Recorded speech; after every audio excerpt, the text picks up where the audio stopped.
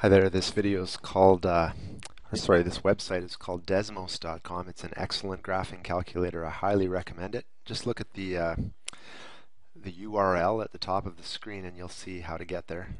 Just typing in Desmos.com in Google will also work. I'm just going to show really quickly how to find the point of intersection between two lines. So I'm just going to type in two random lines here. So let's try y equals, I don't know, negative 2x plus 3. And I will type in another one, y equals, I don't know, 3x plus 4. Or no, let's go minus. 3x minus 4. There we go. To find the point of intersection is actually really easy because you can move Desmos around like this. It's also an app that you can download to your iPhone or your Android phone, or it's any type of phone probably, your smartphone.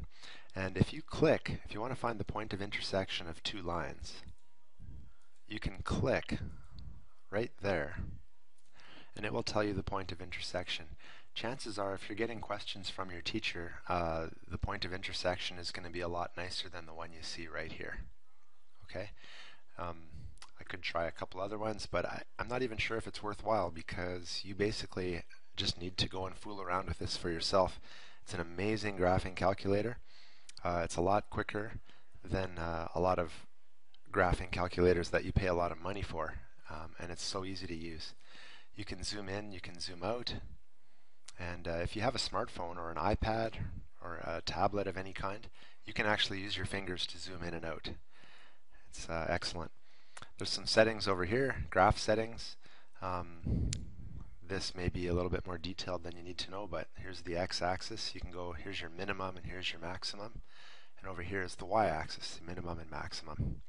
So try it out. You will quickly find the POI, or the point of intersection, by using Desmos. Okay, enjoy.